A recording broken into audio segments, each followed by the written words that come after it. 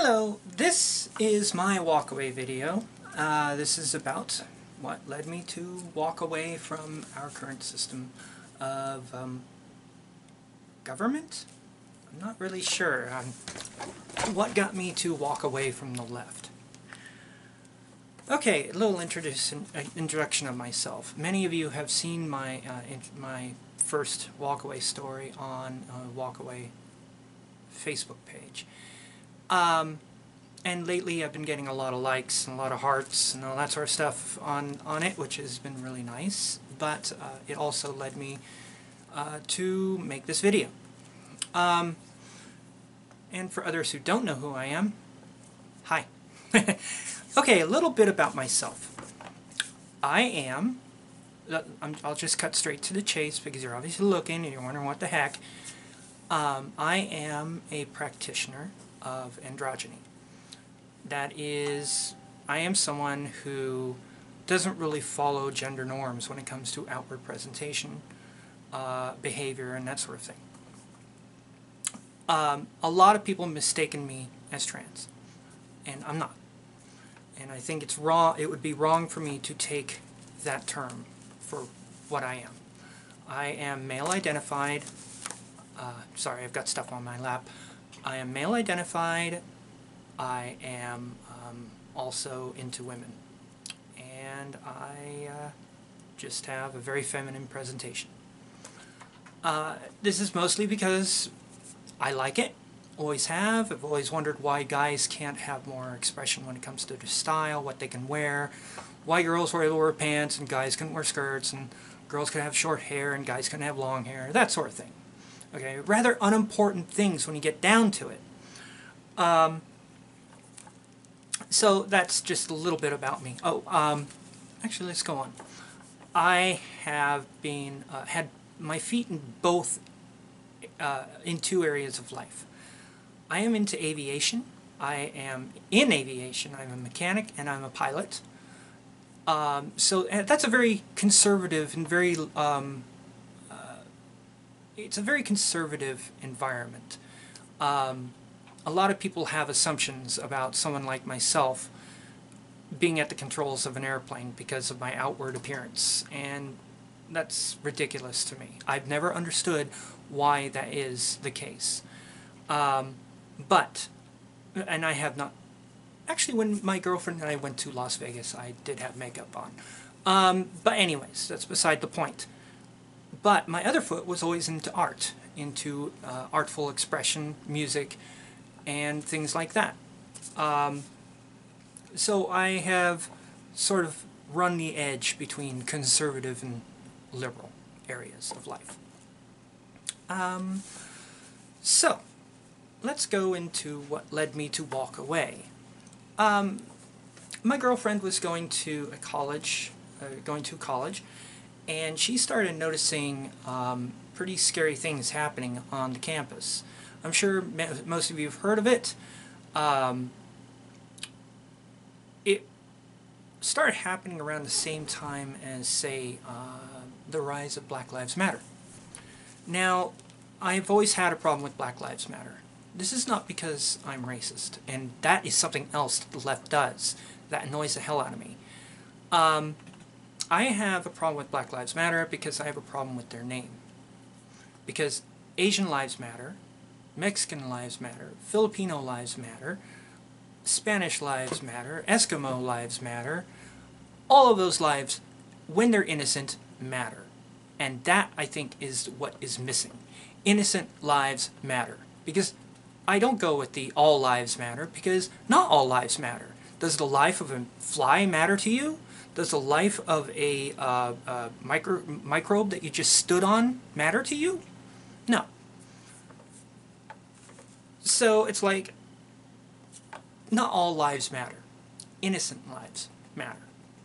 Now, innocent is up for debate, what innocent is and what innocent isn't. But also rising with the left, really, was sort of this condemnation of Christianity. I mean, just outright condemnation of it. And I'm not a fan of Christianity myself, because just because of the black mark that a lot of a lot of people in Christianity have done. I was growing up during the satanic panic, shall we say. I was told that playing Dungeons and Dragons would lead to me going to hell. I was told listening to Ozzy Osbourne, who is a Christian, by the way, would lead you to hell, and all of this sort of stuff. I recall seeing the bonfires of record albums being burned. You know, I recall that, and gives you an idea of how old I am. So yeah, there was that. So I was shocked when the left really started embracing another faith that shall go unnamed. That is so much more anti-woman, anti-female, anti-gay. You know, I mean, when you're throwing people off buildings because they're gay, that's not a good faith. And once again, it's the practitioners of the faith, but also I have read the scripture of, I've read some scripture of that faith, and it's scary. Then, what really started driving it home was Bernie Sanders' Portland speech. My girlfriend and I found Bernie Sanders to be a breath of fresh air when it came to politics. This is because he spoke of things that were really true to us. I am definitely in the camp of people who think that you should, if you work 40 hours a week, you should not be living anywhere near poverty. And yet that is the reality of our world right now. And the way the economy has been set up, we are becoming a service industry. And so the jobs that are here are going to be lower paid, lower skilled jobs, usually dealing with serving people. Now, I do not think people who have to take those jobs should be living in poverty or anywhere near it. I think that is wrong. And I don't think they should be paid huge wages either. But look, I'm an aircraft mechanic. I work on airplanes. My quality of life isn't all that terrific. I only recently was able to purchase a new car because my old car, a 69 VW, was getting the crap beaten out of it by these roads, and when it finally sprung a leak in the gas tank, it was time for the car to be relegated to other duties. No, I did not scrap it. I still have it. I'd be a fool to sell it. So I'm having to make car payments and that sort of thing, and it hurts. It does hurt. But being an aircraft mechanic, that's a skill. That's a high skill. So is flying an airplane. Do you know how much a beginning pilot makes flying airplanes? I'm not talking about airliners. I'm talking about single-engine light airplanes. They make $10 an hour, independent contractor. Or at least that's what they were making when I was flying traffic watch. There are some mechanics out there making $20 an hour, independent contractor. Now, when I throw in independent contractor, I think many people will hopefully know what that means. It means they have to pay taxes every quarter, or they end up losing a lot of income. Okay. So at Bernie's speech, when Black Lives Matter came up and interrupted his speech, and the way he really didn't do anything, sent a message to me. This was not a man who would fight. This is not a man who would fight for my rights or fight for the rights of other people. I kind of turned away from Bernie, though I was hoping he would make it to the presidential campaign. But of course, you know what happened to Bernie. The DNC utterly cheated, and again, that was a walkaway moment. I was really never a Democrat. I've always been, once again, my life is always running the edge. My presentation is running the edge. My political beliefs are running the edge. By running the edge, I mean in between conservative and liberal. Okay, so yeah, there was what happened with Bernie, what happened with the DNC, how he got completely away with it. And then my girlfriend and I started paying attention to Donald Trump. At first we were laughing. We could not believe this man had made it into being, even coming close to running for president. We thought it was a joke. Then we started listening to him. Then we started watching his speeches. And once we got over the bravado that is Donald Trump, he started growing on us. And because of this, I was able to really use my diagnostic mind. I have one of those. And I was able to pay attention to what he was saying. Then I saw what the media was doing. The lies that the media was putting out. First of all, there was that Billy Bush thing. To this day, I am still correcting people and telling them, no, that is not what Mr. Trump said in that interview. First of all, what was said in that interview were like what two adolescent kids would be saying. It was one-upmanship, and it was dumb. I agree it was dumb. At the time, Mr. Trump was not even running for president. He was, I think he was doing the whole Apprentice thing. It was Access Hollywood or something like that. They wouldn't be interviewing a future presidential candidate. I don't know if that is the case. But what he said was no different than what a rock star or a football player or any other person in the high level of society would say. And what Donald Trump said is that when you have money, when you have celebrity, women, some women, will let you do whatever you want. And that's not a lie. I've seen it personally. I've seen female friends of mine do some really ridiculous things just for the attention of a guy. Okay? It's pathetic. It's dangerous. But it's also what happens. It's how things go. So the media lies push me further away. The thing about the Mexicans coming across the border. What Donald Trump technically said is true. The people crossing the border illegally are criminals. They're not murderers, not all of them. They're not horrible people, but they are criminals because of the mere act that they crossed the border. It's a misdemeanor, I understand that, but it's still a crime. And, sorry, my nose itches. When a person does a crime, they're a criminal. The way the media spun it as if Donald Trump was a racist towards Mexicans and didn't like Mexicans and all of that sort of thing, that really drove it home too, that I wanted nothing to do with the left.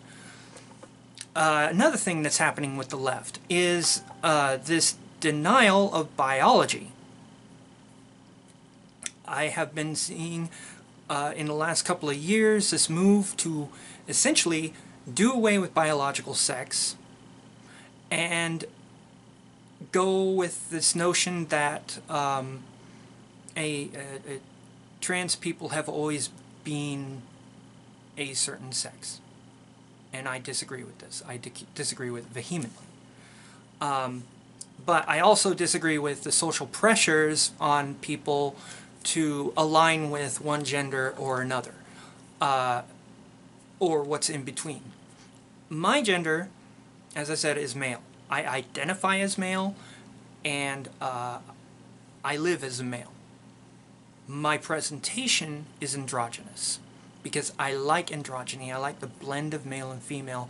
I'm not one of these people that find shame in the feminine. I think guys should be able to express themselves more femininely if they damn well please. And I also don't think that workplaces should have gender-specific dress codes, but instead of dress codes that say you can dress however you want as long as you fit within the length and decency requirements of our dress code. That's it. Now, this latest incident with Kavanaugh. This is sort of what prompted me to make this video. I have been hearing people who really should use their brains say stuff that is tantamount to guilty until proven innocent. This This does not hold water with me. This is frightening to hear. When I hear people say, you must believe the victim no matter what, my alarm bells go off. It's like, no, why should I believe the victim no matter what? What if the victim's lying? What if the victim isn't a victim? See, that's another thing that the left does, is they're calling me, they're calling Dr. Ford a victim. No, Dr. Ford is an accuser. She is accusing that she is the victim of a crime perpetrated by Mr. Kavanaugh when he was 17 years old. Yet another thing that the left does. I have heard of people being murdered by minors so that that minor can join a gang. It's known as gang initiation. I'm sure people have heard of it.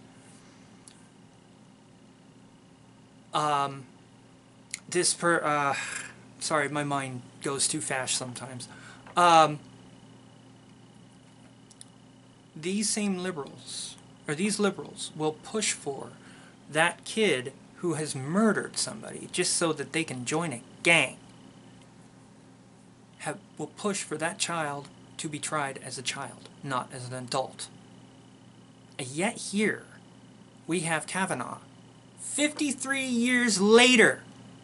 53 years later, after the so-called incident, the incident that still is up in the air whether it happened or not, being tried for something he did when he was 17 years old, e.g. a minor. I have seen people say that he's not fit to be a judge because of his outburst in front of Congress, or the Senate Judiciary Committee. Of course he had outbursts. For crying out loud, these people are destroying his life. He has been a public servant for many, many, many years. He's been through 6 FBI background checks because he was increasing his level in the judiciary. All during this time, Miss Ford could have said, sorry, not Miss Ford, Dr. Ford, could have said that Mr. Kavanaugh had been doing these things to him. But she didn't. She remained silent 6 times, at least. And now, the liberals want Kavanaugh to be tried for something he did when he was a minor. Well, not tried. That's the other thing. Liberals are telling me this is in the court of law, so guilty till proven innocent applies. No, it doesn't. One of our cornerstones of this country is innocent until proven guilty, and that counts for private life. That counts for outside of the court. As far as I'm concerned, I hope it is the same for you. And yet, here are people condemning him, ruining his life, ruining all that he has done for his life, for something that happened when he was 17. This would be the same as me being denied a flying job because in my past, I accidentally pushed a biplane into a hangar when I was in middle school. I know it's not quite the same as sexual molestation, but it's still connected. Aviation job, denying me a job because of something I did in middle school. Kind of BS, wouldn't you say? But that's what's happening with Mr. Kavanaugh. And I don't like it. I don't like what I'm hearing. I don't like the rhetoric. And it's making me go even further from the left. Now what's really funny is, if you look at myself, you would think I am a raging liberal. I'm not. I don't want to be. I don't want to be any one thing. I believe in flexibility. I believe in people using their brains and actually examining things. Something that the left doesn't like. Such as in the Human Rights Campaign. They posted yet another article stating how many trans people have been killed this year. But they're failing to leave in, or failing to say, that a lot of these trans people were killed while in the act of prostitution, or while in the act of fooling somebody about their gender or their sex. Now I get people jumping down my throat because I dare suggest that these things are a factor. They are a factor. Because there are men who will kill somebody if they find out that that somebody is not what they think that somebody is. Because that's how some guys are. It's horrible, it's terrible, it shouldn't be, but that is how it is. Well, I got jumped down seriously at HRC. I'm on their page because I like to monitor what they're saying, what nonsense they're putting out. And they do put out some bad nonsense. Consistently I see stuff, lies about Trump. So that's my walk away video. I've gone through all my topics. I hope you were able to watch it all the way to the end. But yeah, that's my walk away story, and I hope it was inspirational, I guess. I hope it gives a little bit more backing to the people just thinking things for themselves and doing things for, doing the right things without groupthink. I have actually never really been part of groupthink. I've always been the oddball out, shall we say, both in appearance and the way my mind works. So there we go. I hope you enjoyed it, and more power to the Move Away movement. I hope someday we have a legitimate third party, or really not really even a party, just a rogue candidate. Oh wait, we did! His name was Donald Trump. Although he ran as a Republican. I don't see him as a Republican. I don't see him as ultra-conservative. I hear people say he's anti-gay. I have yet to see him do anything outwardly against gays. I see people bringing up DeVos and her anti-trans thing, but if you look deeper, it's not anti-trans. It's sort of common sense. Okay, that's my video. Have a nice day. Bye-bye.